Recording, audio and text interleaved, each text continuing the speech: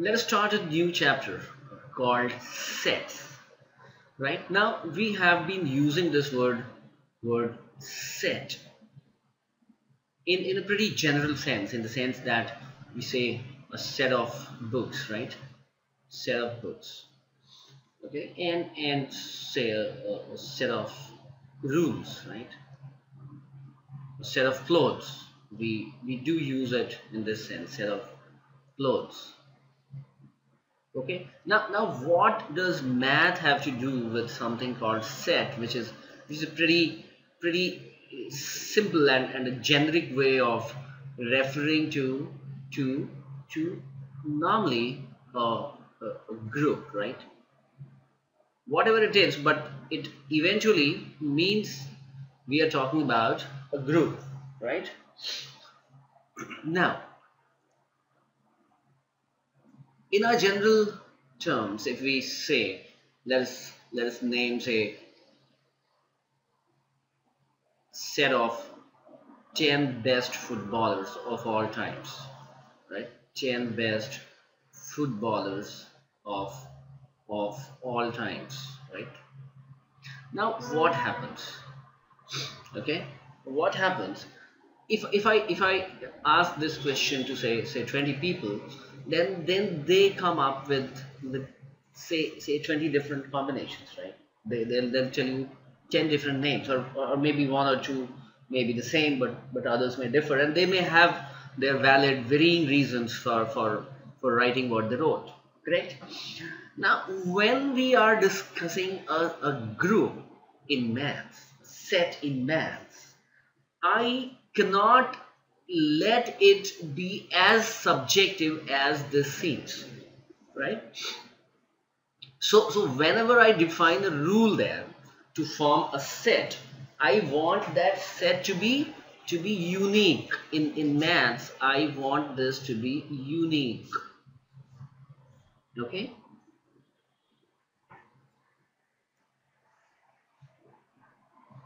I want it to be unique. Now, for it to be unique, I will have to rule out such things, such subjective things, right? You might say that the 10 best footballers according to FIFA ranking in 2016, that will make it a definite set, right? So in maths, when we refer to the sets, we say that set, a set is a group of well defined objects, well defined objects. Now what do we mean by well defined? Well defined is another chaotic thing to say. It again kind of brings in subjectivity, but in maths it does not bring out a subjectivity. The definition of well defined is defined in such a manner, defined in such a that manner that whosoever prepares the list, whosoever prepares a list, prepares the set, always prepares a unique one, always. So you give to 1 million people and they always come up with the same thing. That is what well defined is. Okay, so when you say maybe a group of the set containing the vowels, right? Now that may suddenly become not well defined, right? Because then people may ask you, what language are you talking about? So then if I say the set of vowels in English language, in English language. This becomes well defined, right? This becomes well defined because there are only five of them: A, E, I, O, and U, right? There's a definite way in which it is written. It is kind of enclosed between the curly brackets, and normally a set is given a name which is in capitals. We'll come to that later, but this is how it should look, right? So whoever prepares that list, then it is called well defined, that people are forced by the rules to arrive at the same thing. Okay, so you can say the precisely defined. Well defined is precisely defined, and defined till such a point that it becomes unique, right? So that there is no room for subjectivity, there is no room for kind of self-interpretation. Okay, that is what is called well defined. So set is a well defined object, group of object, right? Now we'll try to set some rules for this. So sets are okay. So some rules for sets, right? Some rules for sets.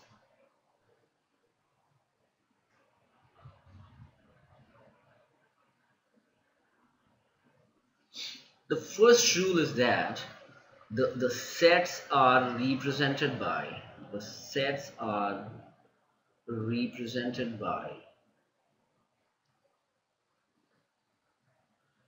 by capital letters. Okay, so capital letters. Okay. So normally you name the set, not necessarily V, though this is indicative that you are dealing about vowels. You could have also named it as, say, a set A or something, but you have to specify it in capitals. Okay, in capital letters. So the sets are represented by capital letters, right? Now the members, the members of this, those which belong to the set, are either called objects or members or elements, right? So the entities, okay, the entities that belong to the set, as per the given rule, as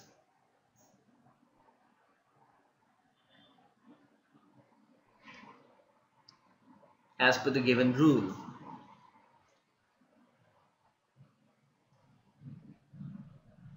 are called members,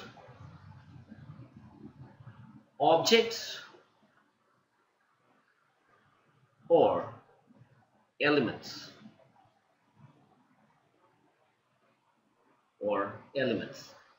you can call them either, right? Get that?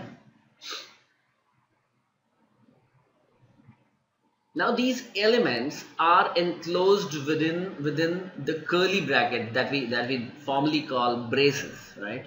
So the elements are enclosed within braces, right? Within braces, and are separated by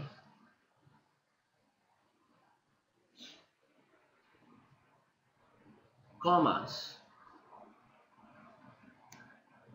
Okay, so as here, so giving a capital letter name to the set, that is the first thing. So this is, you can say the first thing, right? This, the first rule. And the second rule is that this is enclosed within the braces. So this is the second rule, right? And no, this is the third rule. They're called, the definition is there, right? And they are separated by commas. So this comma also comes from the third rule, right? Now one of the very logical things, okay, to say is that the order in which the elements are written does not matter. So the order in which the elements are written, in which the elements are written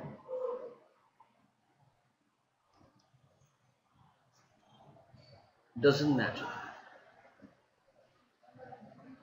Doesn't matter. Okay, it doesn't matter.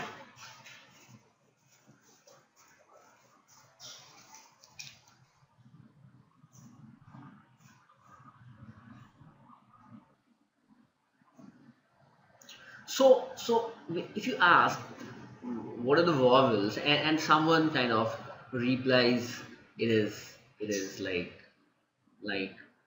O E A I U, you cannot logically mark him wrong. Correct? Correct? You won't be able to mark someone wrong. Fine. So that's why we say that the this order does not matter. Correct? So you'll be using braces and the commas, right? And they're called members or objects or elements. These are formal names, right? Right. And capital letters. Correct? There's one more thing to it. If there is a repetition, it is counted as one. Okay, repetitions are counted as one, or they can be there, right? Repetitions are written as one. So suppose example, someone asks you the letters forming the word mathematics, the word mathematics, mathematics, mathematics. What would you write? Maybe you name this set L, and M is a letter, A is a letter, T is a letter, H is again a letter, E is again a letter, right? Since they become elements, they are being separated by commas, right? But M is already there, right? We are free to use it as many times as we wish. So we do not write this M. And there is another A also there, so I do not write that as well. And there is a T there, so I do not write that T. Then I come to I, right? And then to C, and then to S, right? So it is all like that. Mathematics, okay? So repetitions, if at all there are repetitions, we do not write them. Okay, so someone saying that V is A E I E O U E I is as correct as someone saying V is equal to A E I O U. Okay. Okay. Now there are certain standard sets which we use by their letter notations, and so they are reserved for those entities. For example, and it's very logical as well. Okay, some standard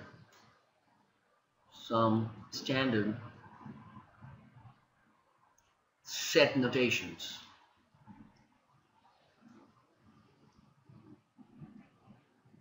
So when you talk about when you talk about when you talk about the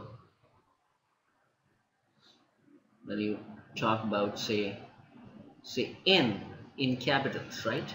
And normally it's kind of done like this to separate it out from any other n that you write. Okay, so n is the set of natural numbers. So it stands for the set of natural numbers, the set of natural numbers.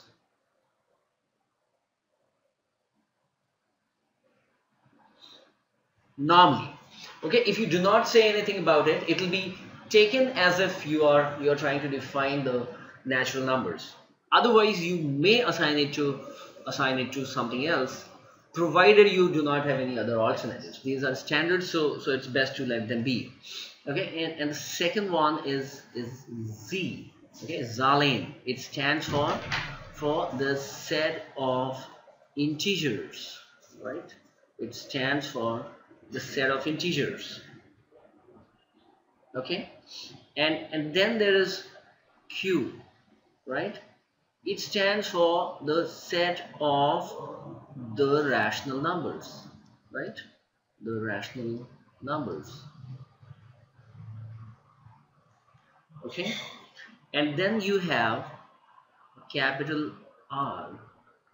Okay, so this is actually the set of real numbers.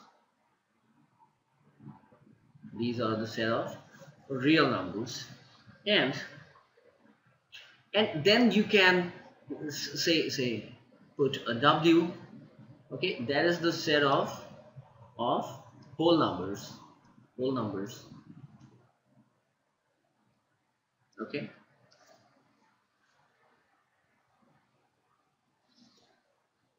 T is reserved for the set of irrational numbers, the set of irrational numbers, right? M, and say Z plus, it is the set of if you write it as Z plus, it stands for the set of, Z stands for integers, Z plus stands for set of positive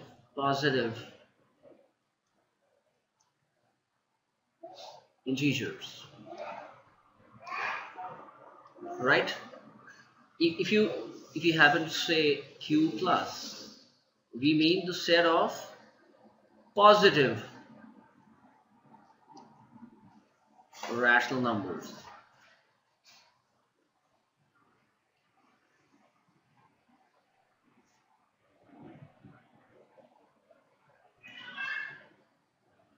Okay, and if I am kind of representing something like R plus, again is the set of positive real numbers. Same with the negative, right?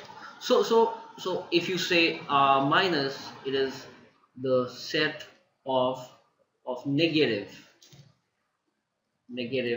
real numbers. And if it was Q minus, right? If it was Q minus, it will be set of negative rational numbers, right?